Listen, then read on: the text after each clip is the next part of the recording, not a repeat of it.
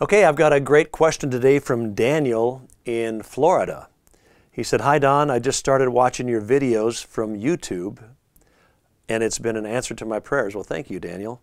"I sometimes play the main piano and keys at church. I feel that the whole band is getting super loud and everyone does what they want, but not what they're supposed to. I watched a video where you were playing with the band and you were giving examples about when people play how they are supposed to and when they just start showing off."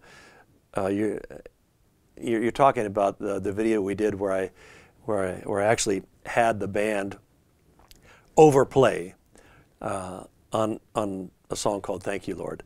And when you have great musicians, you know, you can play a lot of notes, but that's not always the answer.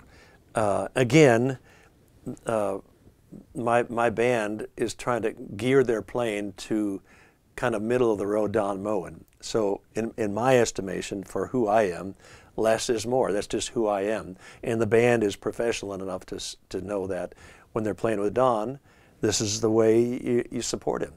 But for any situation, if your band is getting too loud and overplaying, you probably need to watch that video and let everybody watch it together and just kind of say, are we overplaying? Are we playing too loud? You just never want to lose focus on what this is all about. This is not about you guys. It's not about the band. It's not about how cool you can play or how great it sounds. Look at the person sitting in the back row of your church. Are you connecting with them? I think that'll kind of put things into perspective.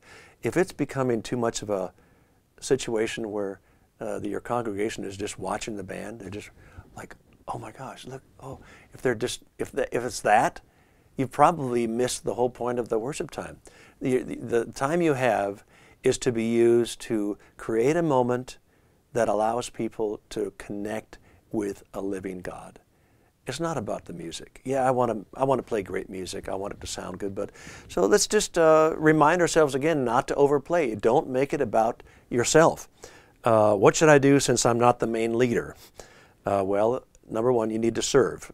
You know, a lot of times we're in a group. We're not the main leader, and it's hard because you have an idea how things should be done. The leader may not be doing everything right, but there is a healthy character building thing that comes with learning to serve. So serve your main leader.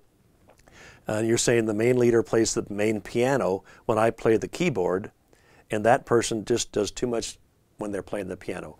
I don't know what to tell you there. It just sounds like there's just some overplaying going on. You are not the main leader and you're in a supportive auxiliary keyboard role. I would just encourage you to just play pads. Just kind of balance out if your the main keyboard player is getting really busy. Just balance it out. Play some diamonds, some big whole notes, and try to balance out the sound. And I would encourage you to go to YouTube and watch that video on overplaying. We had fun with it. We laugh about it. It's a bit controversial on our website because some people think it's the coolest thing in the world. But I think there's a danger whenever you get musicians together, they tend to want to overplay. And I just wouldn't lose focus on the fact of what you're there to do. You're there to connect people with the presence of the Lord. That's the only thing that's going to change their lives. Keep that in focus, and I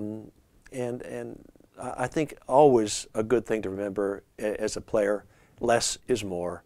And I'm saying that knowing some amazing world-class musicians. They know when to play down, and they would know when to dial it up. So just in the situation you're in, I would say, thanks for watching the YouTube videos.